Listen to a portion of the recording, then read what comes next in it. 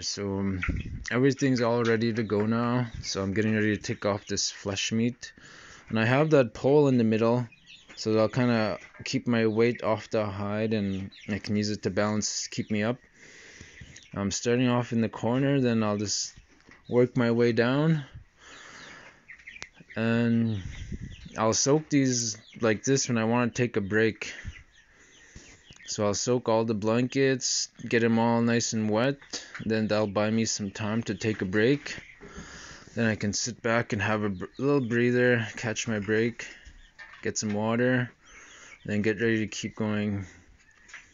There's a lot of, this is kind of morning, but the flies are already starting to come out. You'll probably notice some flies, and they get bad, so this is why I kind of start early in the morning. And I'm using an aluminum pipe for my scraper. I lost my bone scraper. Well, I didn't lose it, the dogs got to it. I left my scraper out for overnight, dogs got to it. And then I was in the middle of scraping, so I really needed a scraper. So I found this laying around. It's aluminum. Then I just shaped it the way I wanted.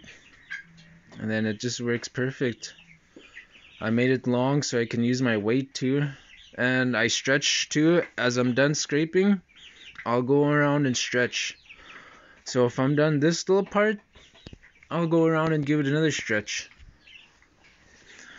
And scraping, I noticed if you have a little trouble and it's not catching at the corners or the ends, you see it flabbing, just tighten the hide tighter, then it should be more easier. I don't think I got that on camera, but I had to retighten this again, then it was easier to scrape. And scrape all the yucky part. And you can see those knife marks. Those knife marks are, they're a little bit bad, but some could be okay. And end of the line, the end game. That's what I always call the end of the hide when I'm done scraping or something. The end game.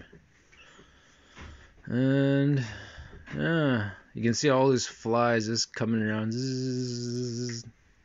They get annoying when I do hides. And then yeah, when it's done, I'll just stretch it out, let it dry, hair side up, and yeah, let it dry till it's good.